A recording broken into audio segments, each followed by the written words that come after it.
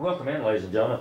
This afternoon at Clinton High School, Maddison Swindler signed a letter of intent to continue not only her education but volleyball career at Clark University over in Atlanta, Georgia. Now, number one, congratulations. Thank you. Now, Maddison, quick question here.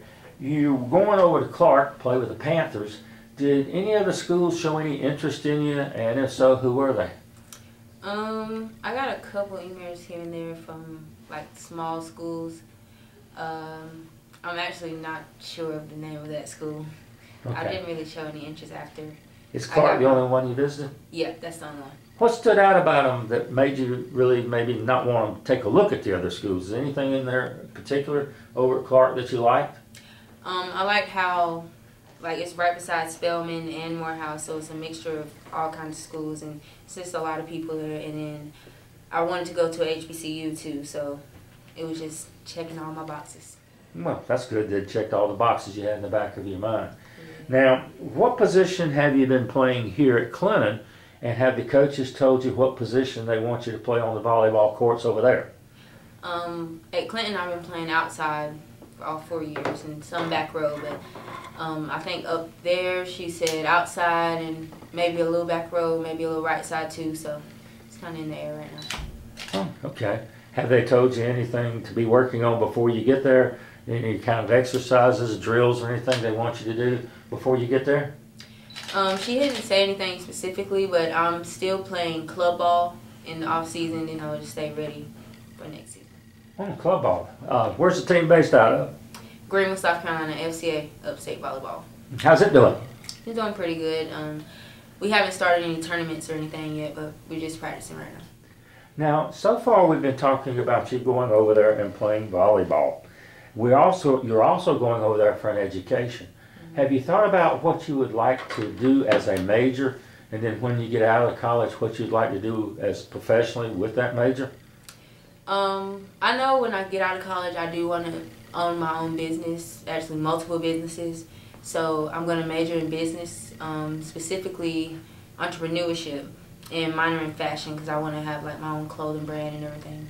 Huh, okay, well that was going to be my next question. What kind of business that you wanted to go into and own, so you want to get into fashion and clothing. That's interesting. Yep. Okay. Now, one thing I'd like to ask you, thinking back over your volleyball career here at Clinton High School, which this past year was pretty successful, is there any one moment, game, match, or anything that kind of stands out in your mind that you'll probably never forget as long as you live? Actually, it was a practice this year. Actually, we did Halloween practice, and everybody dressed up, and everybody was all like with costumes and stuff. I think Cameron Birch and Sydney, they came in with like tutus and aprons. I forgot what they were, but that was fun. I'll never forget that. Well, what did you come as? A hippie. A hippie? Yeah. Did anybody get any pictures of that? Yeah, we did. Now, that might be interesting to share with the public. Yeah. Anyway. So, all right. You gentlemen have any other questions you want to ask her? Yeah. Atlanta is not only sort of the academic capital of HBCUs. There are a lot of really distinguished people who went to college in Atlanta. Martin Luther King went to Morehead, Morehouse. Mm-hmm. Morehead plays PC.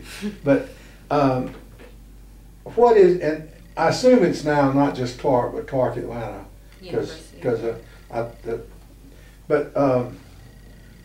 and also Atlanta is without question the center of African American culture in the United States. Mm-hmm. It's the capital of hip hop and rap. It's the capital. It's a movie capital. Mm-hmm. I mean, it's sort of like it's sort of the most significant city in America for African Americans. Mm-hmm. Being there, is that got something to do with it? You want to? I mean, you're talking about fashion. Mm-hmm. Well, you should be able to see a lot of cutting edge fashion. Mm-hmm. Do you want to be in Atlanta? Yes, I do, and I want to surround myself with people that kind of have the same mindset and goals as me too. That way, I get an idea of like how I can manage there. Okay. Anything else, Ellen? Well, once again, we'd like to congratulate you on doing the work not only on the volleyball court, but in the classroom to get to this position, and wish you nothing but luck. Thank you.